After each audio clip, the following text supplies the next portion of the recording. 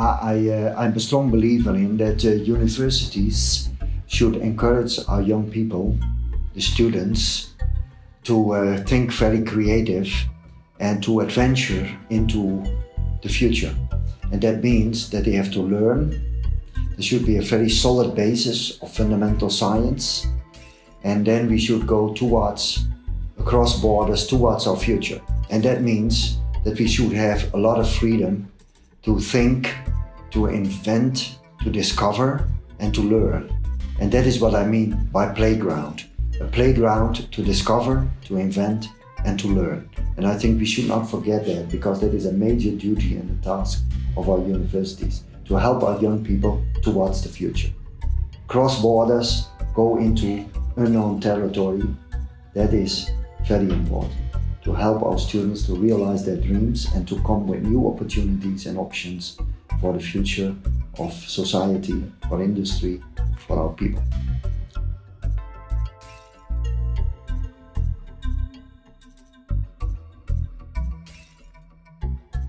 Yes, I got a very good impression, of course. I started in Bangalore and then I went to the north and then to Delhi, and here tomorrow to Calcutta. I got so many institutes.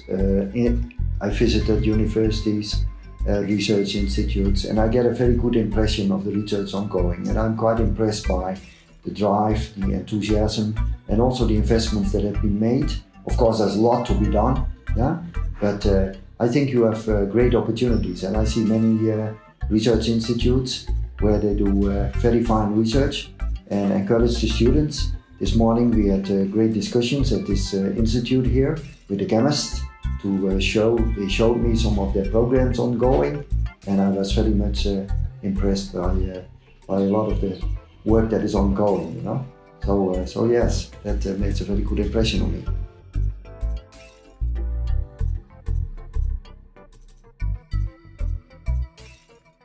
You have to realize that we are extremely good in building all kinds of machines. Think of your car, all the machines in our factory that produce all the products, and our planes and aircrafts, the trains that we have.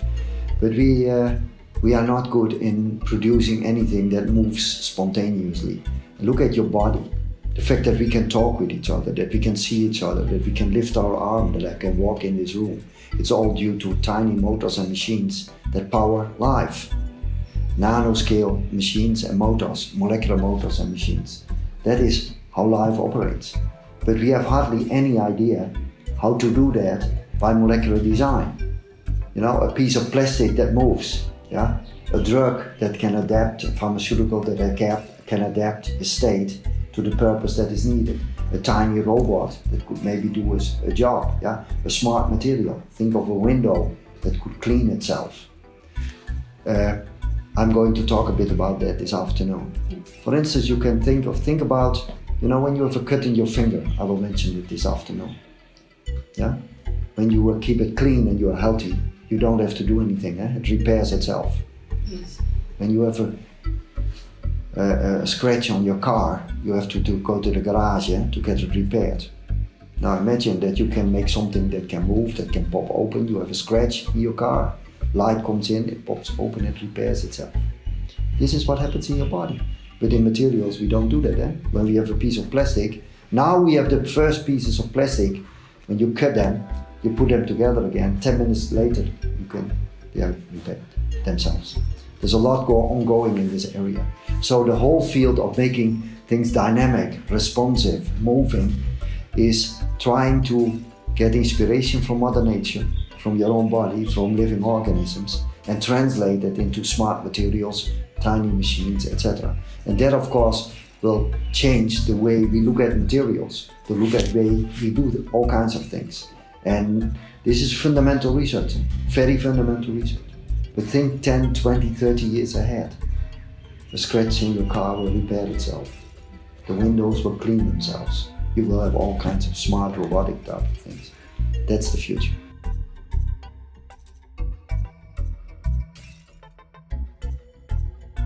What we were very excited about in the past 2 years, was making molecular muscle.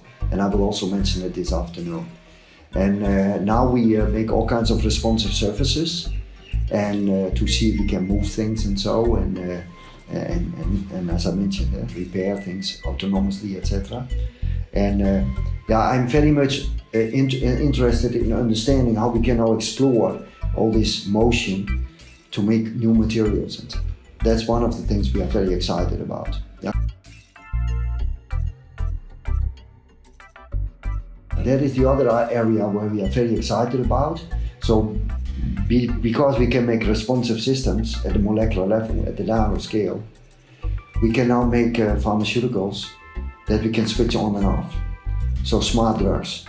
Of course, this is very early stage, but the whole idea is, for instance, that you have an infectious disease and you take an antibiotic. We all know that it's a serious problem with antibiotic resistance. Now, if you can make an antibiotic that you can switch on the spot where it does a job, it doesn't do anything bad with the rest of the body, and it switches off automatically after 24 hours, 48 hours, gets in the environment, no resistance build up, because there is no antibiotic anymore. Precision therapy. This is where is the other area I'm very excited about. And we work together now with cell biologists, we work together with medical people in the hospital, and this is an area with a lot of promise. And many groups around the world are now working in this, because this is a very new field, only maybe 5-6 years old.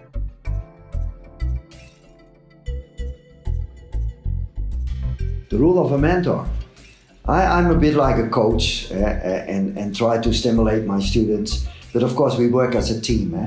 It's not so that I dictate all the time what to be done. Of course I have ideas and I try to put a framework where young people can work, but I think the most important part of a mentor is that we stimulate young people, because all these people here, also at this university, I saw this morning and we had discussions, they are highly talented.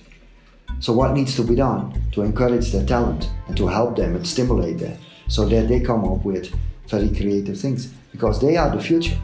We train them for the future. There's a misunderstanding. People think often that we universities, we train the students for today. No, we train them for the future. They will run your companies. They will do the innovation. They will make new things possible in society in 10 years, 20 years from now. That's our future. And we should train them, and we should encourage them and learn them to be critical, stimulate them, and build on their creativity. And this I see as my great task, to make them enthusiastic, to stimulate them. Of course also to be critical, about when we do a research project and say, oh, you're sure you want to continue? You want to spend 6 months of your life on this project? Maybe we should do it a little bit different? Or you have a better idea?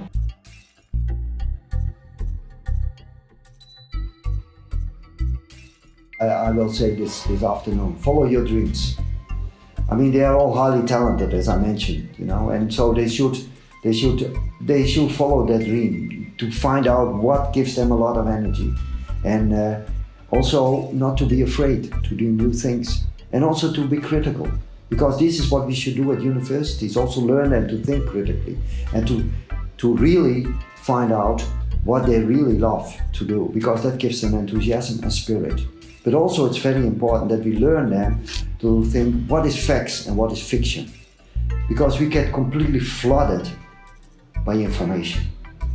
Yeah, we get tsunamis of information these days, via our smartphones, via internet and whatever. And there is a lot of nonsense. We should train our students, and this is a duty of the university more than ever, at schools as well. We have to train to be critical. What does this information mean? Is this useful information? Is it based on facts and data and insights? Quality of thought is really important. And this is what we have to train our students.